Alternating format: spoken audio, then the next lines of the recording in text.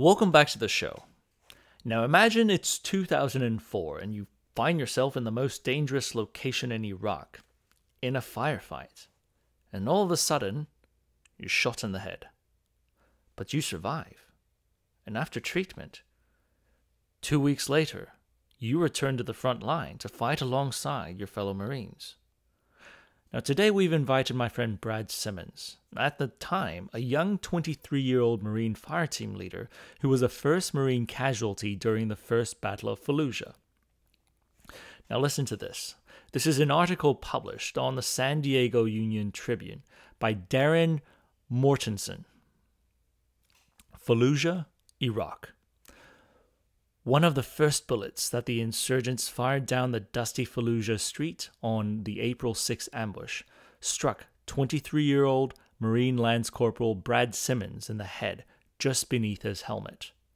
The 7.62 round from an AK47 impacted his right side, burrowed 3 inches below his ear, and burst through his right sideburn. It looked at first like a fatal wound.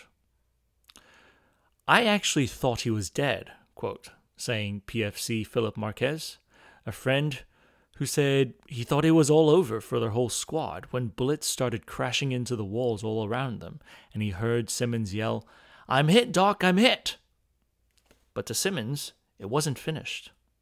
He was down, bleeding and stuff, and he's telling us, "I'm fine, I'll be okay," Marquez recalled 2 weeks later. Geez, I mean, we were supposed to be telling him that. Marquez said Simmons' grit inspired him and the others to fight on. He said, "You sons of bitches, I'll be back," Marquez recounted from his spot behind the machine gun, eyes wide like he was reliving the moment. It was like a morale booster. It was weird. There were so many feelings flying around. "That actually helped me," Marquez said. "I just thought, okay, we're going to be all right."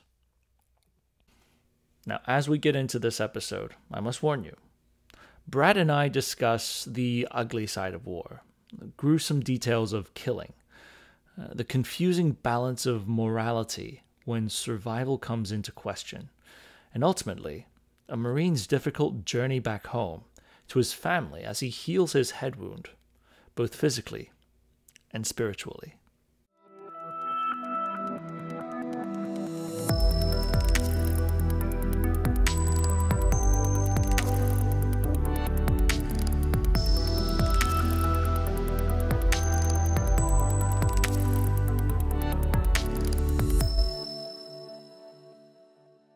I've got to ask, what's your background? How did you end up in Fallujah, and what did you do in the Marines?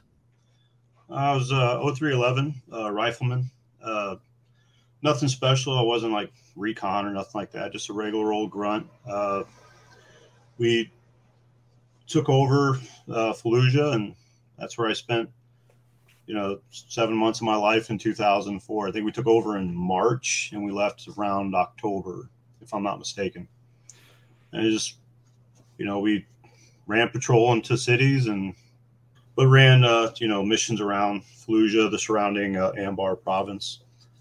So when people ask me, about getting shot in the head, I just say, I was a cowboy in Indian country. I got scalped that day. That's what happens when you carry a rifle for a living. Sometimes you get clipped.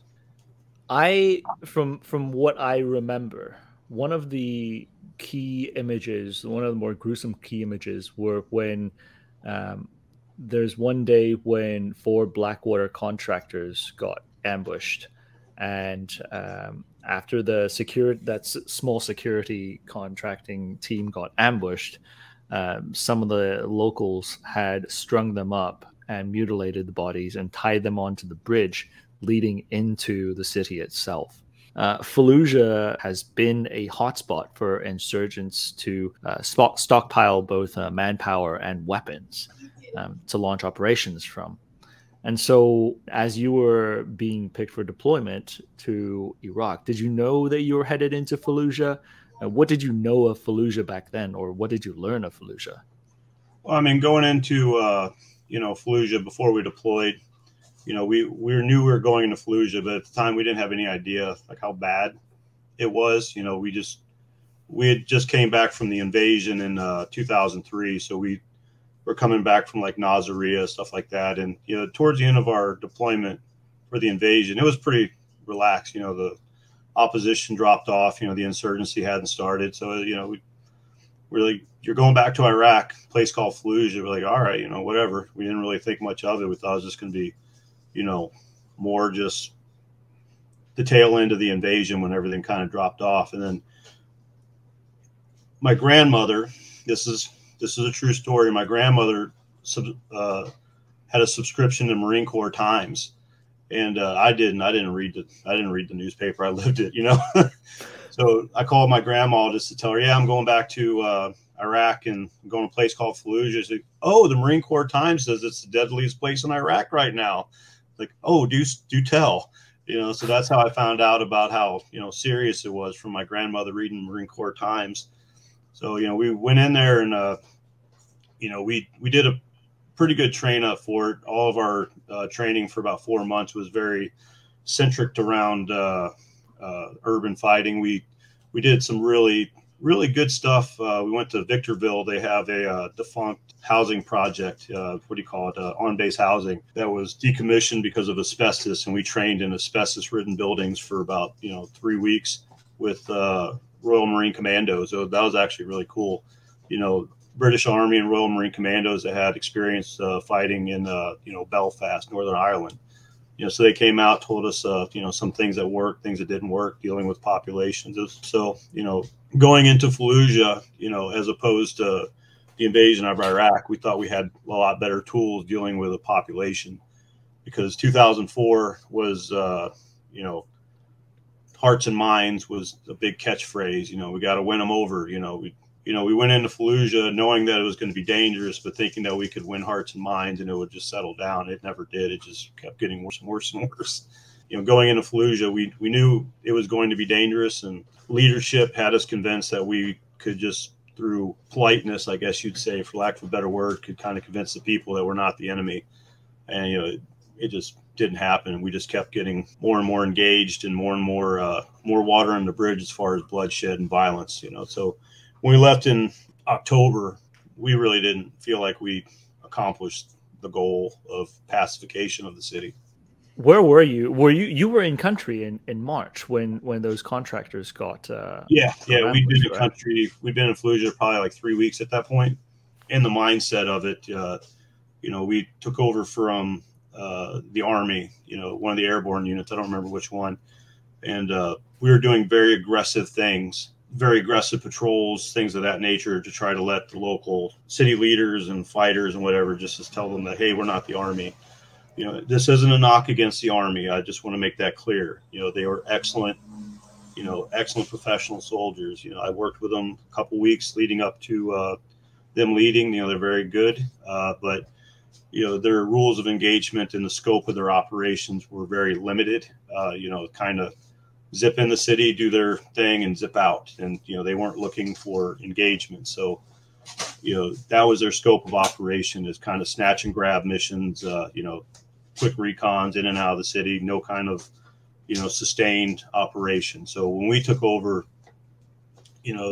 our leadership wanted to make a point to the city that we're here, we're going to go in the city whenever we want. So we did a lot of aggressive in-city patrolling those first couple weeks, and then when those contractors unfortunately got killed and strung up, they dropped the bodies right off at our base and just kind of here, take your guys back.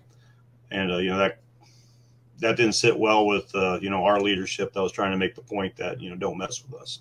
That kind of kicked off us cordoning off the city, I guess you say. We were told our mission was to choke the city off, so we set up at all the main inroads and just didn't let anybody in, with the idea that eventually they'll run out of food resources and just give up.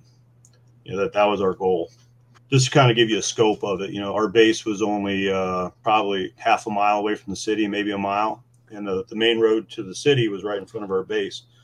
And you'd literally see like a dump truck or a flatbed truck loaded with like 30, 40 guys with AKs drive by the base heading into the city. It's like, I wonder where those guys are going and what they're doing. You know, like you'd see that like day in and day out, just like trucks load of dudes armed to the teeth, just going into the city because that's just what you did. If you were insurgent in Fallujah in early 2004, you went to Fallujah.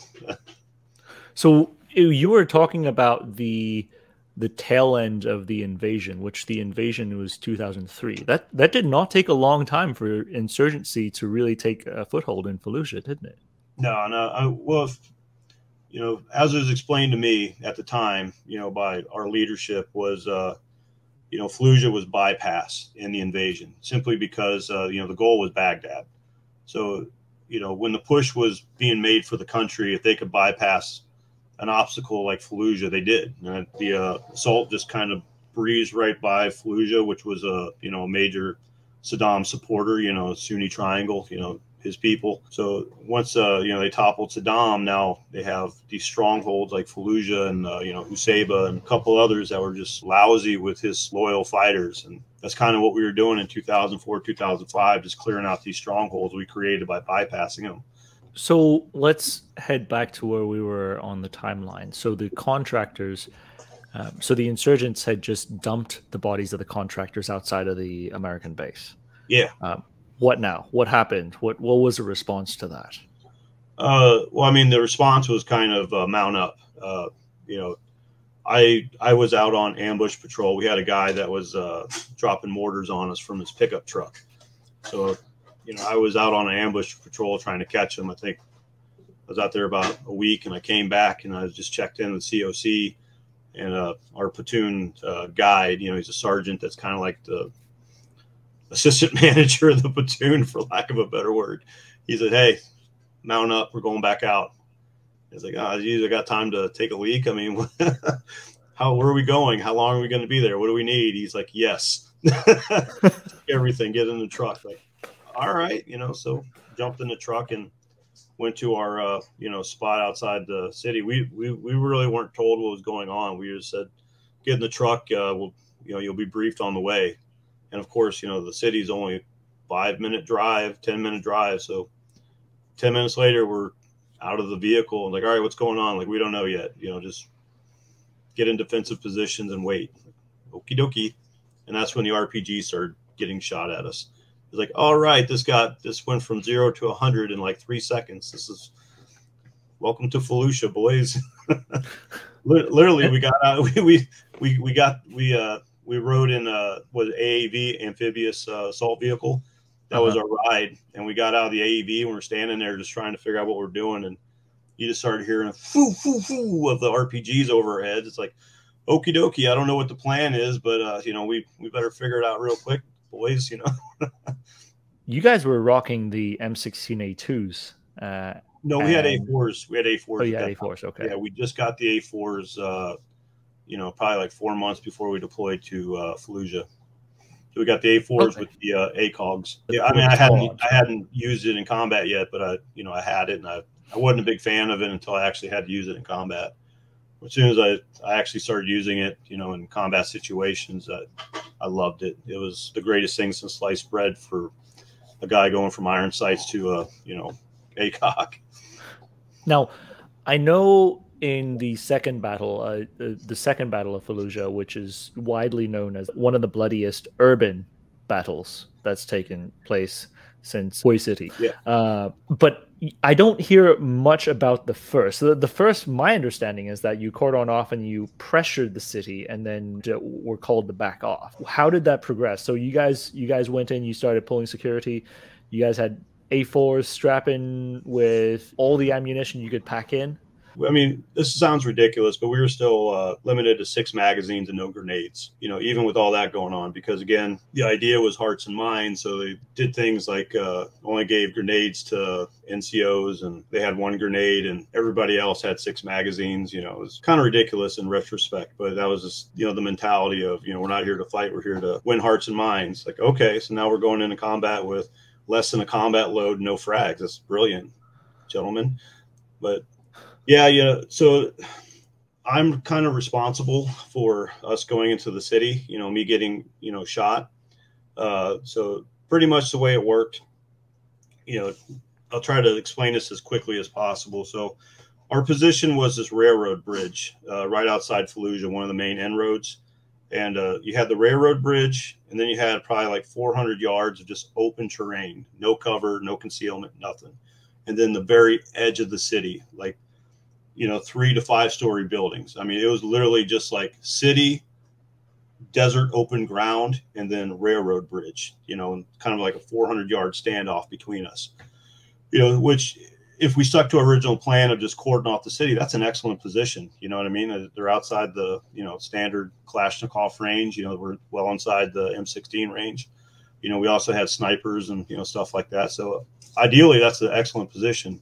However, General Mattis shows up, you know, so, you know, General Mattis was making kind of spot checks on all the positions. And, you know, we're kind of like in a stalemate. We're not doing anything except for watching the road and taking pop shots at each other. And then General Mattis shows up, and our company commander wanted to, you know, kind of look good. So he came up with this box recon mission for me and my squad. So my squad was on react, you know, so we're only supposed to be, this was kind of like our downtime or chill time. We were only supposed to be active if there was like a situation that we needed to, you know, check out, you know. So I just took my boots off, and, you know, my platoon commander, who's a hell of a guy, you know, great officer, he comes over and he goes, "Hey guys, check this out. You're going to do a box recon in the city." Like, what? So we, you know, me and my 9 guys walked across 400 yards of like open, uncovered terrain into the edge of the city. And then we went, you know, our orders were to go like 5 blocks up, 5 blocks over, and then get out and then report on what we saw. And this was all because General Mattis was on site, and, you know, my company commander wanted to like give him a show. So that's when I got ambushed. That's when we got ambushed and I got injured. So now you got a squad of Marines, you know, one of them's down, you know, one of the squad, small unit leaders, the team leader, is shot in the head. So, you know, that's when the tanks and everybody else started coming in to, you know, get me basically.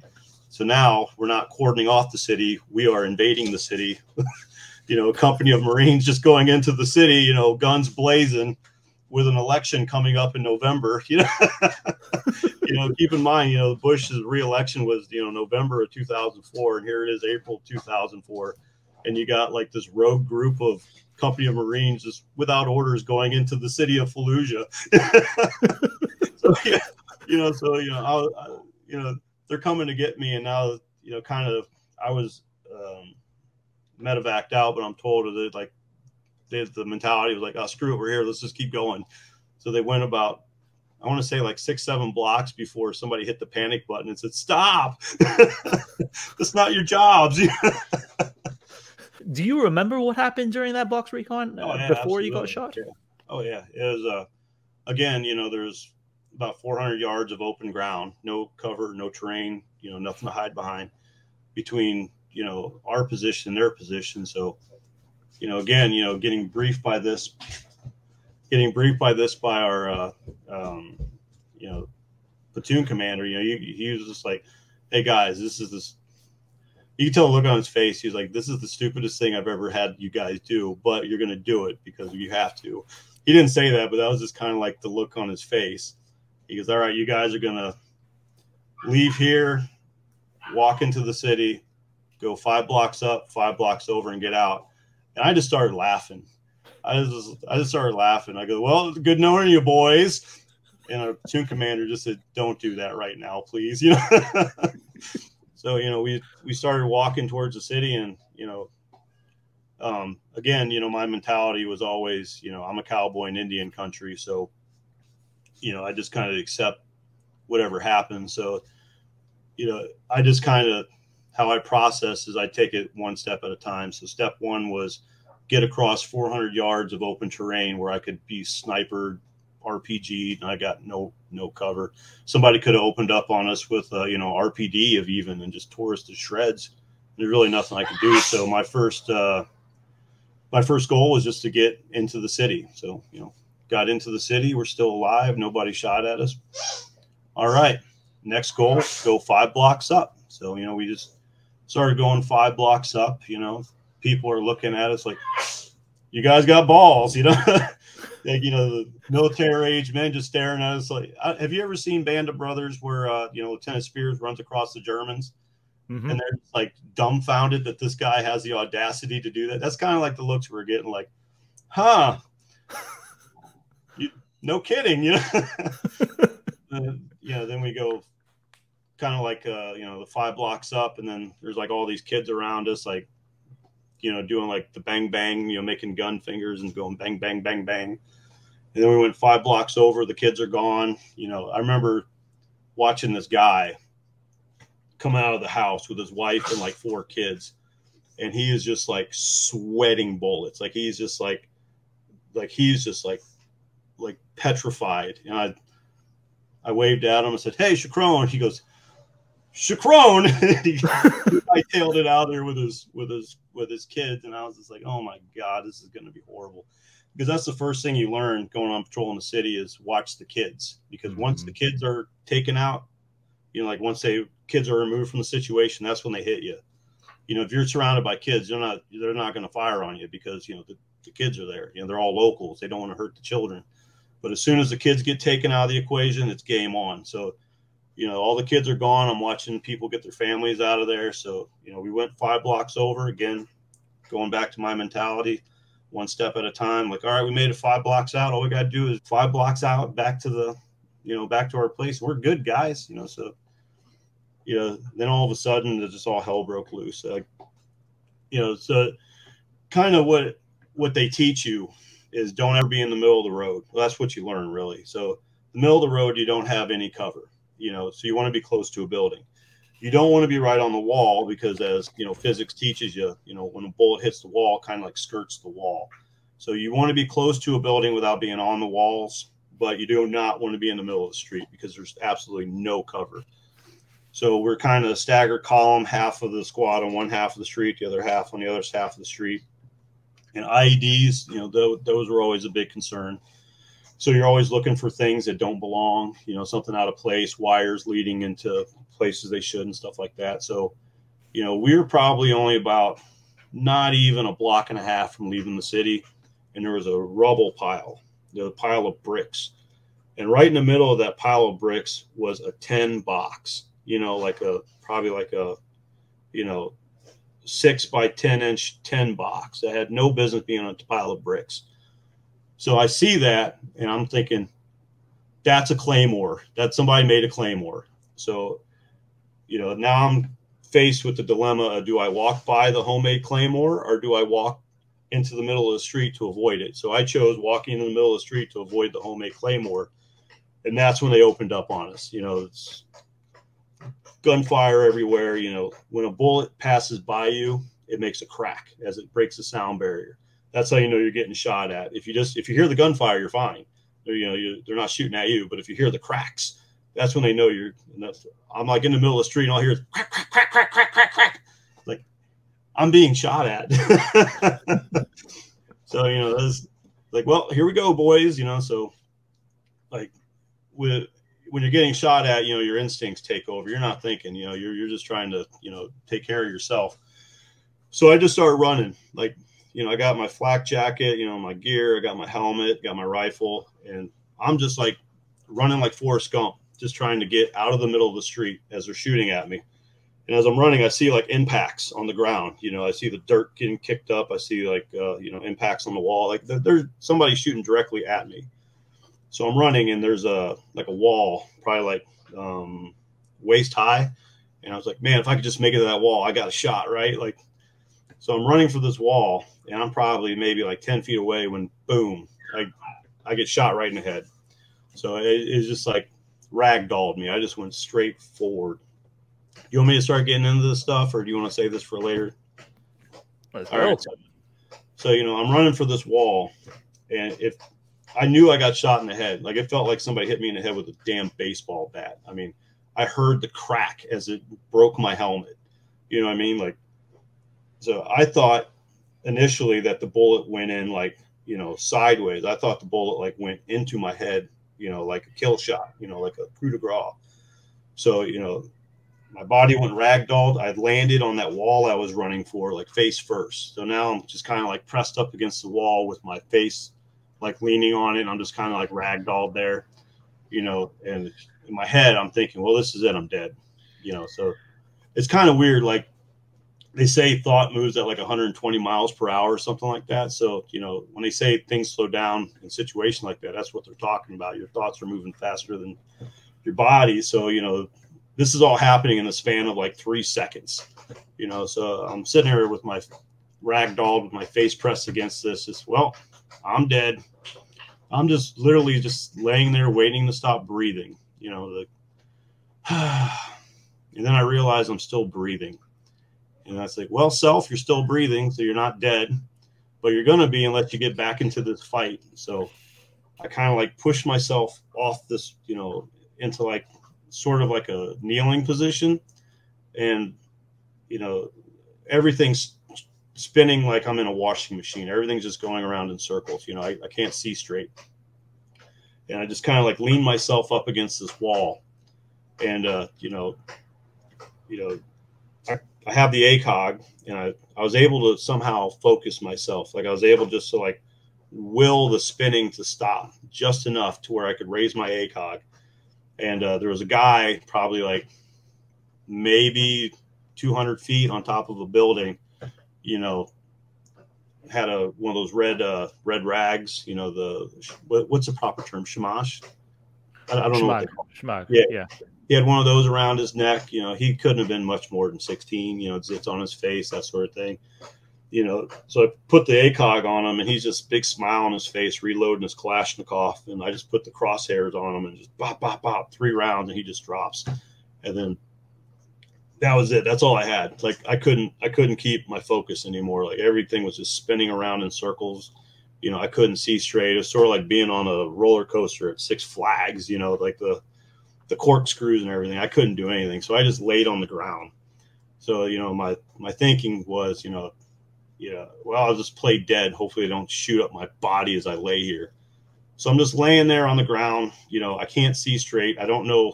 I can't even crawl because, you know, if I start crawling, maybe I'm crawling towards the enemy. I don't know. You know, I don't know where my guys are at. I don't know where they're at. I can't see straight.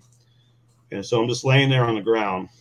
And then it occurs to me like, well, this is probably it, guy. You know, you had a good run, Brad, but, you know, you're shot in the head in the middle of the street. You know, you don't know where to go. So, you know, I was a team leader, so I had a grenade. That said fuck Iraq on it. You know, so I've seen enough videos of dudes getting their heads cut off on the internet to know that weren't for me. So I pulled a grenade out, and I have the pin pulled. And I'm just laying there. I'm just going to frag whoever comes to get me. And all of a sudden, we called them ISRs, inter-squad radios. You know, so I had an inter-squad radio. And then all of a sudden, I can hear like people talking. And then it's my squad. So I'm sitting here with kind of ragdolled against this wall, you know, with this grenade in my hand with the pin pulled. And I was like, let's give these guys a shot. Maybe they can help me out. And I was like, they're going back and forth, like, you know, calling out targets, stuff like that. And I was break. We all had like code names, you know, like little pirate code names we gave each other. Mine was Roscoe, you know, long story. So I was like, break. This is Roscoe. I'm shot in the head. I need help. Say again, I'm shot in the head. I need help. And I just laid there with my grenade, like, are they going to respond? And then all of a sudden I just hear my Madrigal, you know, he's the squad leader and my friend. He's like, oh shit, Simmons is alive. We got to go get him. I was like, all right. So I just put the pin back in the grenade. I was like, all right, we got a shot at getting out of this one, Brad. Let's see how this plays out. You know, so I'm laying there. And this is the funniest part, as funny as you can get with this story. So our corpsman, his name was Mike Meany. We called him Nasty Nate from the movie Half Baked. You know, he loved that movie. We called him Nasty Nate. Anyway, so I'm I'm leaning against this wall, and I just hear, Nasty Nate's voice. He's like, hey, can you move? No. Are you sure? Can you crawl to me? Nope. You're sure? Pretty sure, Nate. And then I just hear him go, okay. And he runs, just kind of like, I guess I have to do this. And he just ran across the street and gunfire, just open gunfire. He grabs my M16, unclips it, and he just starts laying down cover fire. And he picks me up, and he kind of guides me back to where the squad was, So, he just like, and I was like, give me my gun back. Just tell me where to shoot. He's like, shut up and just come with me. So we get back to my, where the rest of my squad is. They found like a wall of their own. And, we had 2 saws going on top. And then we had, a guy like shooting, trying to pick out targets, one of the other team leaders and this and that. And, I'm just laying there. Like my vision's starting to come back a little bit, not enough to where I can really like be effective, but I kind of know what's going on. And, at this point, my goal is just to stay calm. Like, morale is contagious, panic is contagious. We don't need to panic right now. And, having me freaking out is not helping anything. So my whole goal at this point of this story is just to sit here and be calm, just let them do their thing. So I'm just sitting here and I'm looking around at, everybody's face, and they're just terrified. Keep in mind, we're Marines, but we're all like 21, 22, 23, we're young people. And, I'm just seeing like just the panic and, the despair on everybody's face. And I was just like, I didn't know there's nothing else I can do. So I just started screaming. I started screaming at the enemy. I don't have a gun. I don't have anything. I just started screaming like, you cocksuckers, I'll fucking kill every single one of you. Like, I'm just screaming at them, for no other reason than that's the only thing I can think of to do to kind of like boost morale, because I'm looking at these guys are looking at me with my head bleeding, and they're just like freaked out. Here I am, one of the, NCOs. I wasn't NCO yet. I was a Lance Corporal, but one of the team leaders, with, blood coming out of my head in the middle of Indian country. And I was like, they're not doing good. So I just started screaming. Cathartically, it was very, very therapeutic, makes you feel a lot better to scream at the enemy. So, so the kind of morale boosted a little bit. And then that's when the tank came in. All of a sudden, a M1 Abrams like almost ran us over to go down the street to start like laying down cover for us. That's happened to me like 3 times, and it's scary as shit every time it happens. So, they picked me up, and now they're kind of like buddy carrying me to, back to the railroad tracks. And were you still in this in the city limits? Yeah. This was before they, they carried us back. So right before they carried us back, like, the corpsman Nate, Mike Beanie, he was kind of prepping me for move, kind of putting a bandage on my head. And what happened was, most of us carried personal sidearms, which we weren't allowed to, but we did anyway. So I had a Springfield 1911, tucked in my waistband. And I knew if I got caught with that at some hospital, it would not be good.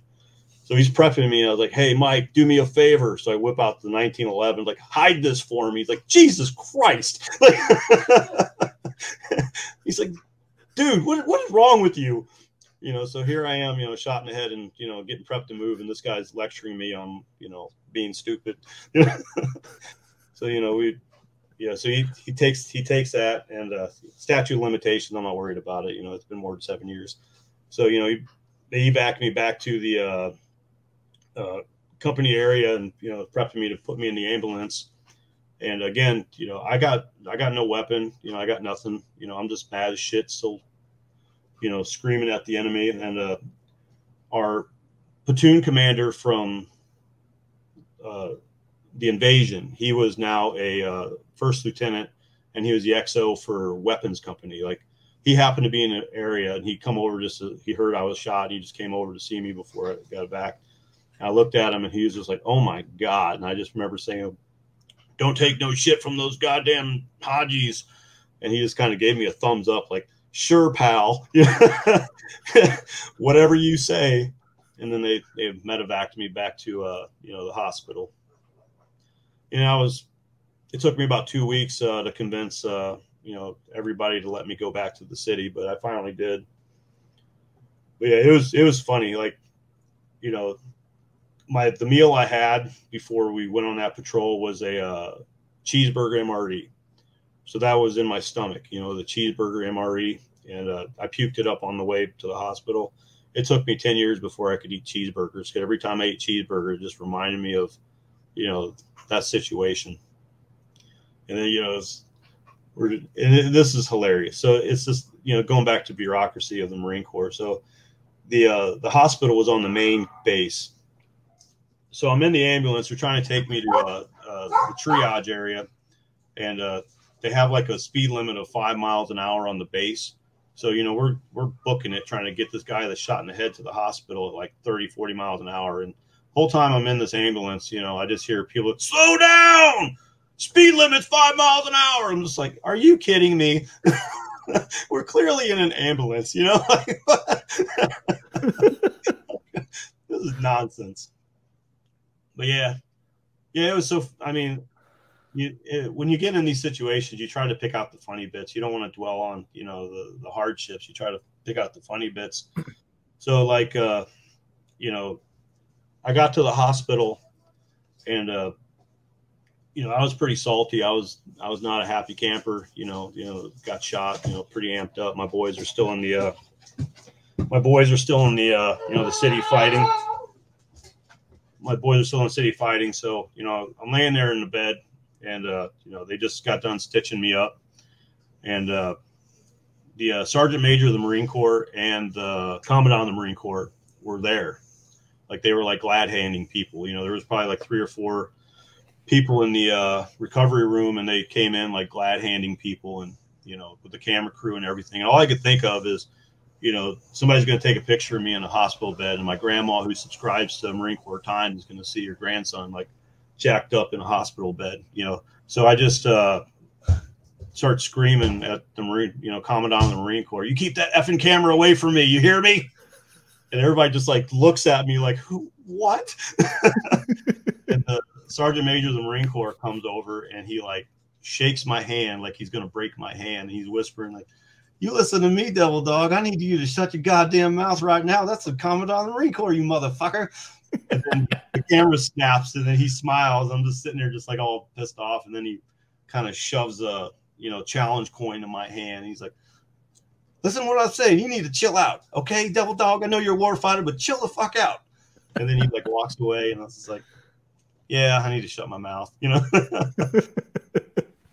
But then they, it wasn't, it sounds horrible, the shot in the head thing, but it really wasn't that bad. It's just a flesh wound that I got extremely lucky, but, it caused vertigo and stuff like that. So that was the majority of my problems, getting my vertigo under control. But so when they checked me into the hospital, they asked you, do you want us to call your family? And I was like, no, I don't want anybody to call him but me. I don't want my dad to get some random phone call that his son was shot in the head in Iraq. That's something I wanted to hear from me. So, I spent 3 days in the hospital, and they moved me across the street to like a battalion aid station, waiting for a ride back to my unit. And there was a corpsman there who says, hey, did you get a phone call home? I was like, no. She's like, all right, I'll hook you up. So she gets me a DSN line, and I'm able to call home, for the first time, and get a hold of my dad. And I was like, hey, Dad, I'm fine. I don't want you to panic, but I have been shot in the head. And I just hear, I know, somebody called me 3 days ago, and then they hung up the phone. I was like, what? So apparently somebody called him and said, yeah, this is so-and-so with, the Marine Corps. I just want to let you know your son's been shot in the head in combat. Oh, I'm not supposed to talk to you. And then hung up the phone. And I was just like, so for 3 days, my dad is just like calling anyone. He's calling like congressmen. He's calling recruiters. He's calling anybody you can think of might give me some information on me. And finally I get a hold of him, and he's just like, he's all pissed off. I am too. So when they took me to the hospital, they cut off my uniform, and, all I have is like, a pair of silky PT shorts and combat boots. That's literally all I have. I don't even have a t-shirt. And they gave me an IV to, hydrate me. So I hung up the phone. I took my IV pole and walked across the street to the hospital in my silky shorts and my boots. And I just started screaming, like, which one of you stupid bastards called my dad? Like, who are you? Like, never mind who I am. Like, they sent me back. Like, get out of here, idiot. They sent me back to the aid station. But yeah, I mean, that's pretty much it in a nutshell. I went back. The rumor was I was dead. Like, you know, my company, you know, the battalion, the rumor was I was dead. Like, nobody knew anything. So, you know, all my company, all my friends, they were in the city fighting. So they got a ride back to my base, which was pretty much abandoned except for, guard, cooks they put on guard, things like that. So I didn't know what to do. So I just had to check in at a battalion aid station like once a day just to let them know I was alive, which was on the other side of the base, which was fun to walk when you have vertigo, so all of a sudden the door, like, I think it was like 3 or 4 days later, the door opens and it's like guys from my squad that they're rotating back to get showers and stuff. Like, oh my God, he's not dead. He's here. Like, the rumors aren't true. They had no idea. Everybody thought I was a goner. So how long were you out of circulation for? About 2 weeks. 2 weeks and some change.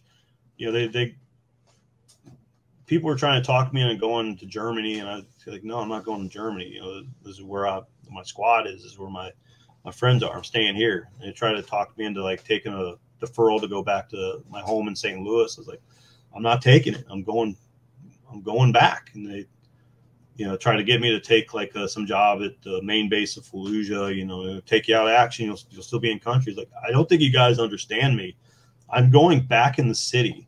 As soon as I find a doctor to sign my piece of paper saying I'm fit for combat, I'm going back in. Like, that's just the way it is. Get used to it. Finally, after like 2 weeks of me badgering the doctor, he finally signed my piece of paper out of frustration and let me back in. But I was only, that's, again, the political climate was, stop the advance. So, we were just kind of sitting in the city anyway. We weren't really doing much. I was there for like 2 more days, and we pulled back to the surrounding Anbar area, Anbar province. But we weren't allowed in the city. After we got out of Fallujah, our mission turned towards road security. So we did a lot of, road operations, and there were some pretty spicy areas around there. I call it the suburbs. So you'd have these stretch of, 5 to 10 city blocks of just like homes and whatnot that insurgents were attacking the convoys, and they disappear. So we had plenty of operations out there. Do you still feel any effects from the head wound? As far as like physical, like vertigo? Mm-hmm. Is that what you mean? Oh yeah.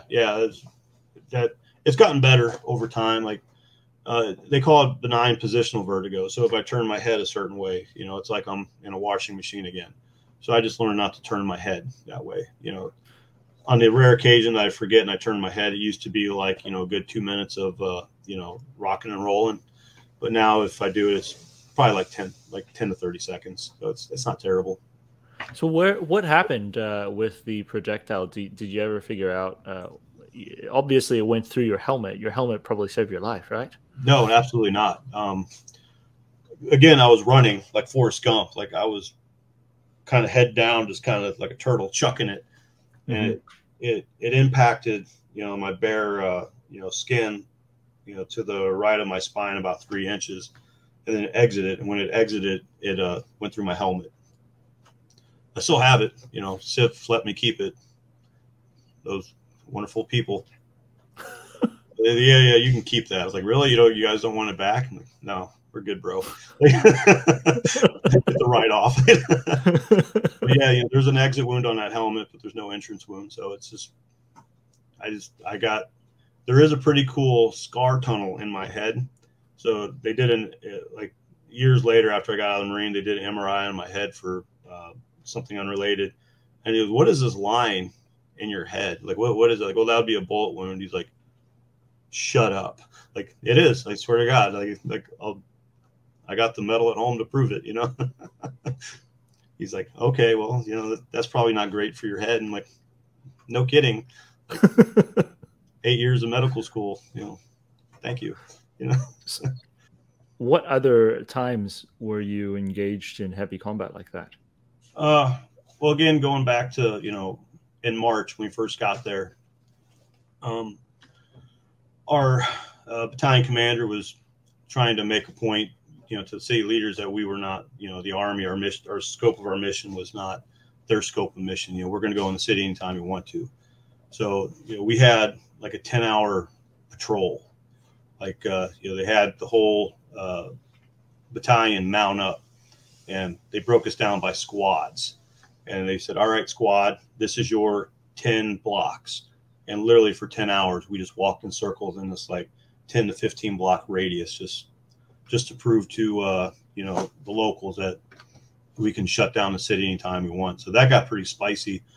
10 hours of just people taking pop shots at you. Every now and then you'd get into like an actual shoot 'em up. But, with that many of us in the city, my squad's in my 10 block radius, if we got kind of pinned down, we just had the squad adjacent to us kind of come in and flake them. So we were there for 10 hours. I'd say the first 3 hours was pretty spicy. Then after that, they just kind of realized like this, we're not really doing anything. But that whole situation was annoying because, each squad had, a leader attached to it. So like one squad had the platoon commander, one squad had the platoon guide, and we had the platoon sergeant. Platoon sergeant was, a recruiter. So when we were in, he was there to earn medals. Long story short. So while we were in the invasion of Iraq, he was recruiting, which is fine. But, he came in with this big chip on his shoulder that, we all have seen combat, have the combat action rig, and he didn't. So, he started that deployment just wanting to win medals. And he just kept putting my squad in these like terrible situations, just begging for us to get ambushed just so that he can, get into a firefight and get his baptism by fire or something like that. It was just insane. I just got so tired of that day, like just stupid stuff. Like we're patrolling and we came across this courtyard, and it was like kind of like a nicer neighborhood, and it had a decorative fountain in the middle and these decent homes, but all the houses were like 3-4 stories, and we're in this courtyard with no cover. All guys got to do is just get on those 3-4 stories, and we're shooting fish in a barrel, right? So we roll into this courtyard, and I was just like, hey, we need to get out of here immediately. And then this the staff sergeant says, no, we're going to stay here a little bit. I was like, whoa, what? Are you crazy? like this is us getting killed situation. No, we're gonna stick around. So me and my squad, me and my squad are just sitting here, just like watching the rooftops, trying to not die. And this guy's like playing soccer with kids and bullshitting with the locals. And I was just like, oh my God. And again, going back to the kids, as long as the kids were in the courtyard, we knew we were safe. But we're watching the kids, and all of a sudden this man comes out trying to get the kids out of the courtyard, and I stopped him. I was like, no, these kids are staying right here. I was like, these kids aren't going anywhere. This goes back to like the ethics of war. Unfortunately, is this like we had an interpreter we called Sammy because he was from the Sudan and he looked like Sammy Davis Jr. And I called him over like, Sammy, tell this guy if he takes his kids out of this courtyard, I'm throwing a grenade in his house. And he just looked at me like I was the devil himself. I mean, it was a bluff. I'm not going to do it, but I needed those kids to stay in that courtyard so that, we don't get killed. So then after like 20 minutes, finally the platoon sergeant like, we ain't going to see any action here. And then we continue on with the patrol. It's just like, this guy, you need to stop this dude. Like, yeah, it was crazy. Like the other one was, again, that same day, I turned a corner. My team was on the point in the patrol, and we turned this corner, and I'm staring at like probably 50 to 60 military age men, like all grouped together in the street, with a dude on a board, so whenever one of them gets killed, they have to bury him that same day. And kind of like the ritual is they hoist them up on like a board door or whatever, and they kind of like give them a send off, screaming and hollering to the graveyard, whatever. So I turn this corner and I'm sitting there staring at like all these military dudes with one of their buddies on a board that we probably killed this morning. I was like, oh no. So I go back to, you know, my buddy, the squad leader. I was like, hey man, there's like 50, 60 dudes up here. It's not good. We're just going to bump like 2 blocks up and come over. And this staff sergeant, he goes, no, we're going to patrol right through them. I was like, when we both look at him, like, what are you talking about? And he says something crazy. Like, sometimes you need to take the bull by the horns. So it's like, there's 10 of us, you know, like, and he wants to stagger column through these like 60 dudes. Like, are you stupid? But it's just, you got to follow orders. Like, all right, you know, so I take point and, you know, again, I got my grenade and I pulled a pin and I'm just like walking through the crowd with like this grenade pulled showing like, yeah, you want some? You, how about you? You want some? And they just like parted. Like they don't want no part of it. They just like spread out. And as we get through that group and I was like the last, you know, I was kind of like counting bodies, you know, to make sure nobody got snatched as we moved through. And I counted all 10 of us and I just put the pin back in. And as soon as we started walking away, all 60 of these guys are just like screaming and chanting and, you know, carrying their buddy off. And I was just like, I'm looking at the rooftops. There's guys on the rooftops with AKs. I'm like, Jesus Christ, this guy's going to get me killed. You know, I went, oh, it was like, you know, I don't want to get into too much of the bush with that, but that's like an example of terrible leadership. You know, he was there for all the wrong reasons. They bust him out. Like we got back and, you know, they reassigned him real quick, but it was just, that was just the kind of nonsense you ran into a lot, was just guys just trying to do stupid stuff to win medals and whatnot. It's like, settle down, you know? Good grief. Yeah. It's just the way it was.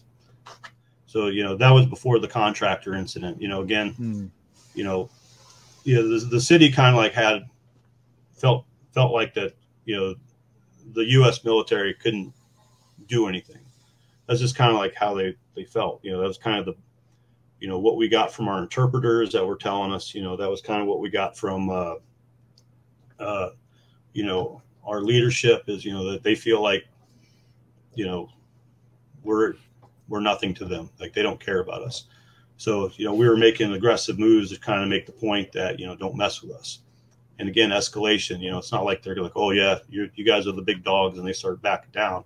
They start escalating and then we escalate and they escalate, you know, it's a vicious cycle. So that 10-hour patrol would have been March, and then early April, that's when I got shot. And then, you know, we were there till October. So the rest of my combat in that area was all in the suburbs, you know, Anbar province, you know, little towns here or there. Just kind of like the weirdness of the area, you know, how desensitized you get to the whole thing. You know, it's just like kind of an off-color story, but, you know, there was one suburb, you know, I don't know what else to call it, where they were ambushing us all the time. So we assaulted the suburb, you know. So you had like the suburb and then probably like 5 or 6 blocks and then open farmland and then date palms and stuff like that. So our goal was kind of like to push them to the farmland to where they had nowhere else to go and then, you know, take them down that way. So we just kind of like moved through the suburbs forward. And then they, you know, there was like 1 2-story building in the middle of the farmland. I don't know what it was for. And they, you know, probably like 6 or 7 guys like ran from the suburbs into that building. And then, you know, they've got a good spot there for the most part, you know, good field of fire, you know, but we had a tank. We had an Abrams. So Abrams trumps good field of fire, you know, so we called the Abrams up and, you know, he took 1 shot at that 2-story building and knocked off, you know, half of it. So, you know, going back to, you know, the point I'm making is desensitization, you know, so we go to check out the blown up building that we just destroyed with a tank. And my team was on security on the outside. So I'm taking a knee and I look over and there's a head, you know, some dude's head there. And, you know, his face was perfect, but the back half of his head was like, the skin was removed. So you see skull and he's just sitting there and he's just staring at me. It's like, I'm looking at it and I was like, man, I don't want that guy staring at me. So I just kind of take my rifle muzzle and just kind of push it so that he stares that way. You're like, yeah, that's better. You know, you know, it's just kind of like your thought process is like, oh man, I don't want that. That's gross. Like, look over there. But you know, and that probably would have been May. You know, so I got there in March, and by May, I'm just so desensitized that that's kind of that sort of thing doesn't even bother me anymore. It's just like, I mean, was there a lot that happened in between that? By the time you left in that? Oh yeah, yeah. It was always pretty spicy. I mean, never really trailed off. I mean, you know, IEDs. I mean, IEDs were the big thing. You know, you get blown up like every patrol IED went off. Now, that's not an exaggeration. We used to do. So we had one up armor, our Humvee. All our Humvees were like, it just had like 1/2-inch plate steel bolted to the side. We didn't have any up armor, right? The Army had up armors, and we stole one. Again, Marines are thieves. You know, up at Camp Fallujah, they had rows of up armor, you know, tan up armors that was there for some reason. We weren't allowed to have them. So our gunnery sergeant for the, you know, company gunnery sergeant, he put 6 of us in a Humvee, and we drove up there. He's like, just steal them, take them. So we stole like 6 up armor Humvees from the motor pool in Camp Fallujah. And each company, each platoon got 1 up armor, but it was tan. Our Humvees were green. So this is how we used them. We called it the El Presidente. So we'd go out on patrol with 3 green ones and the tan up armor, and we put like little flags on the antenna, so it looks like the president or somebody, like somebody important is driving that one. And we only put 1 guy in there, the driver. So if they were going to clack one of us, they were going to clack the El Presidente. And we always made the lieutenant drive the El Presidente. So he was a good sport. He didn't mind. So, you know, this was early in the insurgency. They hadn't gotten into shape charges yet. So pretty much the IEDs were 155 shells, like hot wire. So when they blew, they just blew up, you know, so there was a pretty good chance you were going to survive unless you're right on top of them. So, you know, they clacked the El Presidente, and then, you know, we get into like, that was usually the start of an ambush. You know, they'd set off an IED, and then they tried to hit us up with like, you know, belt feds or, you know, whatever they had. Then they'd run away. Phosphorus, those were dangerous. You know, they had some phosphorus 105s. So when you got hit with that, that really screwed you up. Our first sergeant got hit in the face with that. And that son of a bitch looked like the Terminator after, you know, Sarah Connor got done with him. His name was, you know, I'll give a shout out to him, Steve Fantal. He's a fantastic dude. To this day, if he called me and asked me to do anything, I'd like, yeah, Steve, where do you need me? Philly, no problem. You know, you know, but yeah, he caught one of those in the face, and man, that was like probably the biggest fear is just getting clacked by a phosphorus 155, because, you know, you'll survive, but you're not going to be the same after that. Mm-hmm.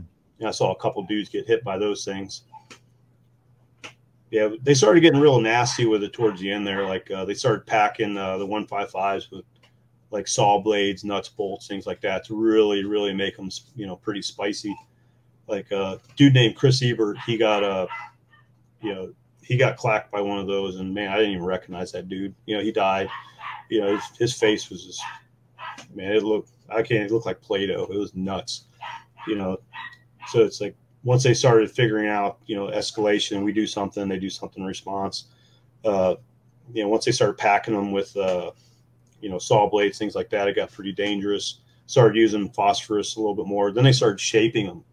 You know, they'd start putting like metal plates in front of them, and then they'd set them off so that the metal plate kind of like shoots across and, you know, takes things out. So they hit a couple of non-up armor Humvees with those, and they just decimated them.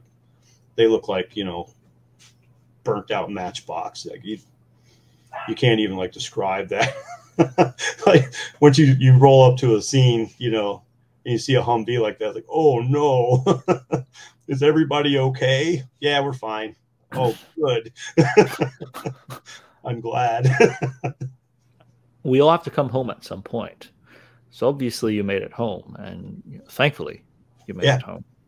And in one piece, might I add, with all of your digits. Has any of this affected you in the long term? And tell me if I'm going too far. No, that's fine. Yeah, absolutely. I mean, you don't walk away from, you know, those situations unscathed. You know, when we went to Iraq the first time on a ship, you know, so when we left Iraq, we had, you know, 2.5 months of like decompression time. I mean, you weren't the same, but you know, you weren't on high alert like you were in Iraq. You know, you had time to kind of adjust. And you know, Fallujah, you know, there was no adjustment time. You know, we got on a plane, you know, so one day we're on patrol getting blown up, shot at, whatever. A week later, I'm in a, you know, convenience store buying a Coca-Cola, you know. You know, you're still, you didn't really have too much time to decompress. Like, I remember I got back into, me and a friend of mine went to a bar to go shoot pool, and somebody revved up their motorcycle, you know, like a Harley with the big pipes. We jumped under the table. Like, we just jumped under the table, scared as shit. Everybody's staring at us like, what's wrong with these guys? You know, we kind of like dusted ourselves off, like, my bad, you know. Mm-hmm. You know, yeah, there's actually books, like there's a book called Achilles in Vietnam, a pretty classic book that studies some of the post-traumatic stress and some of the effects that post-traumatic stress has had on people, and they compare soldiers in Vietnam who went through a traumatic event and compare them to some of the warriors that were described in Achilles in the Iliad. And yeah. One of the interesting points that was made is actually something you touched on, because they were talking about in World War II, the soldiers actually readjusted much better because they had to ride a boat home and they were stuck with everybody in their unit on the way home. And so the men were able to converse with each other, process what they saw, you know, help each other in the long term once they ported back in New York, and get back on with civilian life with that period of time on the vessel, to where they would work through a lot of the stresses. Whereas in Vietnam, of course, they were, towards the end of it especially, they were doing single person replacements. People were just getting flown in and out of country. You didn't really have a good bond with your unit, and within 12-24 hours you were back stateside doing whatever. And on the flip side of it, within 12-24 hours you were in Vietnam, in country, and then dropped into potentially a combat situation. And they were talking about the increase of post-traumatic stress that came from the lack of decompression time with the unit, with the men who experience traumatic events together with other people in the unit. And it's interesting. That's just an off comment to add to what you just described, because that is perfectly exactly what they talked about, is that some of those guys in World War II seemed to have less of an issue because they were with their units a lot longer on the return. I mean, my theory has always been, you know, I've talked to, you know, World War II vets, you know, Army and Marines, you know, both theaters. I've talked to Korean War vets, you know, I talked to Vietnam vets, you know, and what my personal, you know, experience, you know, talking to these guys, and they talk about their, you know, experiences and, you know, adjustments, is, you know, kind of like the validity of, you know, their missions, you know. So like the World War II guys, especially, you know, they felt like they were fighting the good fight, and, you know, they had clear objectives. You know, we just had to take, you know, X, and then we can go home, you know. You know, same thing with, you know, the Korean vets, you know, they had some of that, you know, too. We just have to push them across the 38th parallel. We can go home. No big deal. You know, we're saving the world from communism. And then, you know, the Vietnam guys, you know, that's where it started to just, my opinion, started to trail off, is, you know, they're going on patrols that, you know, really didn't have any kind of objective. Is just kind of go out there, ambush patrol, come back, you know. And that's kind of what I experienced personally, especially in Fallujah. We'd go on these mounted patrols to drive around in circles. No clear objective. We're not trying to take anything. We're not trying to really do anything other than drive around in circles and not get zapped that day. So, you know, that gets hard to process too. You know, the whole, you know, you do a difficult thing, but you're doing a difficult thing for a reason.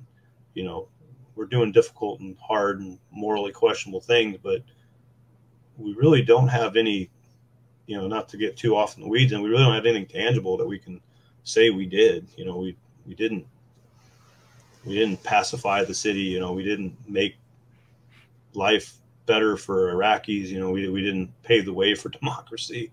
You know, we really just kind of like drove in with our Humvees and started some crap, and then, all right, 7 months is up. Let's go, boys. And, you know, so you're going home with the, you know, the realizations of some of the things you saw, some of the things you did. And, you know, you made asking those questions, like, what the hell did we do it for? It just makes it 10 times worse. You know, it's, you know, you just like, why the hell did we do this? You know, and I'm not putting the politics into it. It's just the reality of it is, you know, I'm a moral human being. I was raised, you know, to believe right and wrong.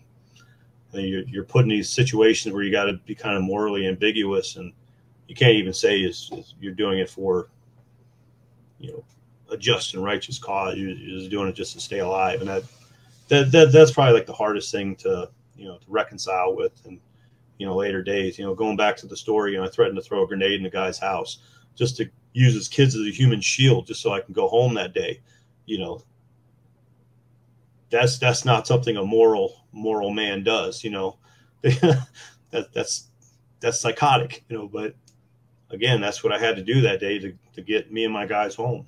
You know, so you look back on that in later years, like, Jesus, you know.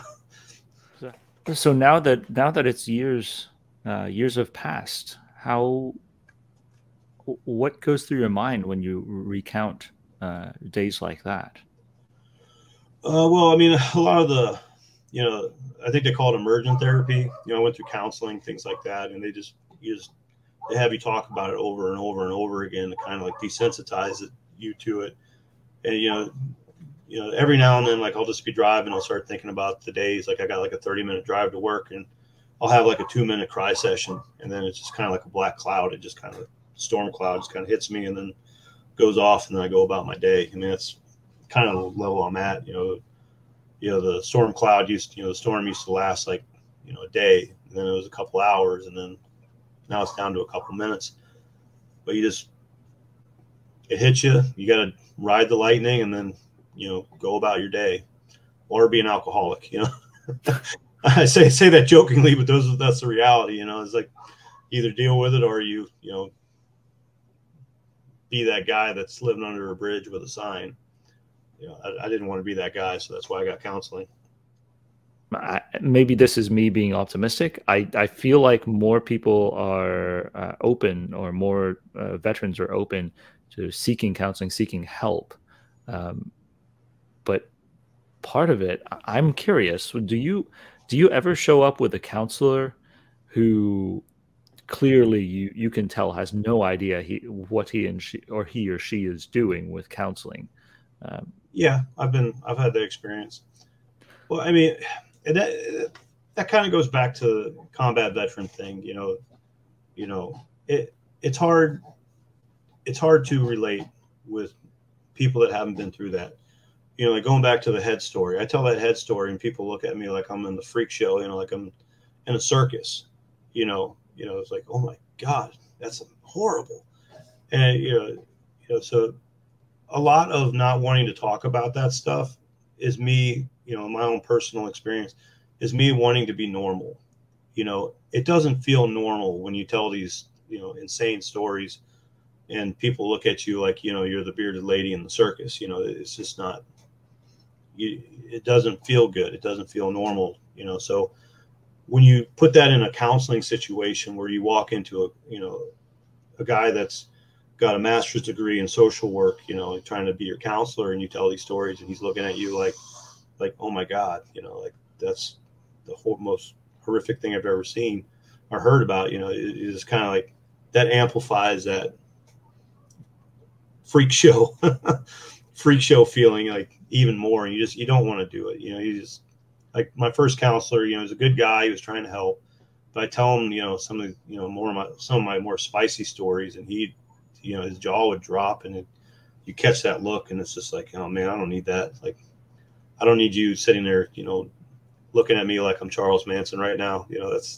That's not helpful, So it's very difficult as a combat veteran, in my opinion, just to talk to somebody, to where they understand where you're coming from, because they haven't been there. They don't know what it's like, be blown up every day. They don't know what it's like to, look down at your buddy that just got clacked and, his face looks like Play-Doh, and a lot of times it's hard to, the more difficult days that I had, from a moral perspective, it's hard to put that into context. It's hard to put into context why I threatened this guy family with a grenade. The context is the kids are keeping me safe. I need to keep the kids in the courtyard, otherwise I'm getting ambushed. But it's hard for somebody to bridge that gap between the consequences of not keeping those kids and the consequences of them leaving. And you need to do everything you can to keep those kids around you. It makes you sound like a horrible human being. It does. Like I get that. And that's just tip of the iceberg for me, unfortunately. So to sit there and talk to a counselor about these horrific things, and him just look at you with like, oh, you scumbag. It makes it difficult to go into that guy's office every day. But fortunately, I did find a a counselor that been through some stuff in Nam, and he was able to relate to me a lot better, and I felt comfortable talking to him because he got it. But not everybody gets that. Not everybody's lucky enough to hit that wicket. They try to talk to somebody and they either don't want to hear it, or they come at them with like something they read out of a book, or they give you a workbook. I'm sitting there talking to that guy I was talking about. I'm spilling my guts to him. He's like, well, here's a workbook. I want you to fill out pages like 1 through 6, and we'll discuss it next time. It's like, I wipe my ass with your workbook, dude. Like, I don't need this workbook. Like, I need somebody to tell me, how to not, how to live with this. I got to go to work on Monday. I can't go to work on Monday if I'm crying my freaking eyes out. How can we make this stop? And then, on a more personal note, I couldn't even talk to my family. Like I remember I got back from Fallujah. My dad met me in California. He's a fantastic man. Raised me. Wonderful guy. And we're sitting at Denny's, and I try to tell him about some of the stuff that went on over there, and he goes, "Hey, what happened there needs to stay there. Okay, it just needs to stay there. Okay, you're back. We don't need to do this." It's like, Roger that, Pops. I guess I'll just go ahead and just put this in a ball and just put it down deep inside me. But that's just kind of like the experience. Like you come back and most people just can't handle what you're laying down. So I think what you're talking about, and this is not me playing counselor. This is me talking with enough guys who have been through traumatic events and actually working with a lot of veteran organizations with these things. But there's a difference between post-traumatic stress and moral injury. And what you're talking about, wrestling with that moral injury, that one day that you threatened to throw a grenade into some man's home for vacating some kids, that is a moral injury, because that's not what you would do on a normal day. But the circumstances were extreme that led you to that situation. I'd imagine, especially since you have kids of your own. Yeah. You probably think back at your kids if they were in that situation, right? Yeah. I mean, you just think like, Jesus, like, the hell kind of person was I back in the day? By the way, that's the stuff that hits me the hardest, or kids in battlefields. I mean, that is the hardest image for me to see. It's weird that you can see a grown man blown to bits and be desensitized, but more so when you see little kids, that has a different imprint on your mind in the long term. Oh yeah. So I know there's a lot of guys out there who have probably gone through similar circumstances. And I know for certain there are a lot of men and women out there who are still struggling with both the post-traumatic stress and also the moral injury out there. You are one of the more well-adjusted with the amount of incidents that you experienced. You're one of the more well-adjusted vets that I personally know. What would be your advice to some of those guys out there who are still trying to tackle this situation, who are still wrestling with a bottle, or worse, wrestling with a handgun? Reach out. That's about it. Just there's there's resources out there available. There's Wounded Warrior Project. There's call the VA. The VA can direct you to local resources. Like there's a counseling place that in this area that does a great job, and I found it through the VA. I called the VA and like, hey, I need to go somewhere. There's support groups out there. Just call your local church. Like, hey, I need to talk to somebody. What can I do? There's resources out there.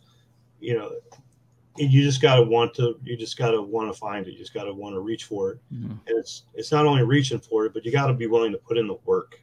It's work. It's not 2 sessions and voila, you're we're a well-adjusted human being. I mean, it takes years. Going back to the immersion therapy. Reliving it, talking it. It just gets easier every time you talk about it. Just putting in that work. Finding something that, if it's spiritual, church, whatever, fine, go find it. For me, I discovered Buddhism in Iraq, for Christ's sakes, like Fallujah. That's kind of what got me through some of my days was, the teachings of Buddha. And I just kept running with it. That's what I held on to. Some guys hold on to, Christianity or Judaism, or if that's what you need to, get the help you need. Don't be ashamed. Go to your church. Go to, start Googling. You can Google just about anything these days. But mm-hmm. The first step is you taking that step. Saying I need to be better, because I was an alcoholic.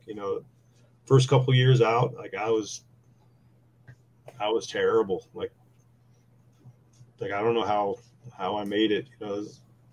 Drank all the time. It was college. Booze everywhere. I had to make that conscious decision of, no more, and just start putting in the work to get better. And it's rough. It's hard. Like I said, it's hard. Your first instinct of survival is to, ignore, these bad feelings, the bad memories, just don't think about it. But you gotta dig down, and you got to air out that dirty laundry, for lack of a better word. There's no shortcuts. People want to take a bunch of, pills. They want to, take this, that, pharmaceuticals. That doesn't help. You got to go to the counseling. You got to put in the work. You can't just mask it. There's actually the crisis line. Yeah, that veterans could call. Before it was some crazy number, but now it's a 988 option 1. So kind of like 911, but 988, and then option 1 directly puts you into veterans. And actually, I recently learned that even family members could call that number to look for resources to help veterans who are going through some of these life events that are. That's left them with long-term effects. But I did want to at least reach this point, because I do know that there's a potential of a lot of guys who have been through similar events still going through some of these lasting effects.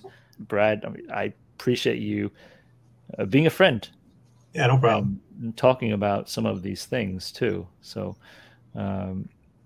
I hope that years down the road, we'll get to hear from more guys who have been through some of those hard times, and get to at least, not necessarily relive, but learn about some of the hardships that were taken during the GWAT era. But before we go, I did want to open the floor to you to see if you had anything that you would want to, talk about outside of just the story of this, or how can people reach you? I'm off Instagram until September, but when I get back on Instagram, I think it's like, Christ, what is it? M26 lemon grenade, if I'm not mistaken. You know, it's kind of a dopey handle, but I change my handle about once every 6 months. Just I only use Instagram to talk to like 6 people, you know, so I basically just come up with fun handles just for those 6 people to find me. But Brad, I'll say this: I did not know about the grenade, the multiple times that you had a pin-pulled grenade to save your life. So that actually makes a lot of sense. Oh my God, there's like half a dozen. I'm not even. I wish I could exaggerate that number, but that grenade is like the threat of that grenade like got me out of a lot of bad situations. And the fact that it said F Iraq on it was like cherry on the cake. But yeah, I mean, when I started my Instagram back up in September, you know, I had to shut it down for work and family reasons. But I think it's M26_ lemon grenade. That's about the only thing I got going on right now. But Brad also talks about some of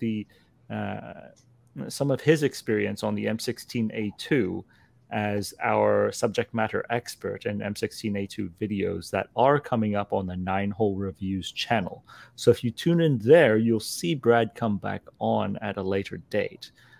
But that aside, Brad, it's an absolute pleasure having you talk about some of those stories in Iraq. And I hope to see you back on the show if at some point there's a topic that you'd like to talk about, or is there something that we could both explore together? Yeah. You know, I'm always open. You know, I've got no problem talking. Before I go, there's a General Mattis story that everybody loves, and I want to share it.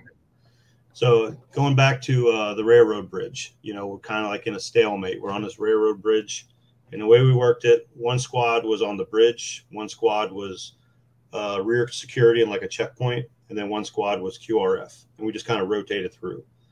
So when this happened, I was the checkpoint, rear security, and you know they're shooting rockets and mortars at us on a daily basis. So if you didn't have to, you stayed in your bunker. You know, we had to dug out with sandbags, you know, protection. So it comes on the radio, somebody named Enchan 6 is coming. Enchan 6 was the code name for the regimental colonel. So like, all right, Enchan colonel's coming.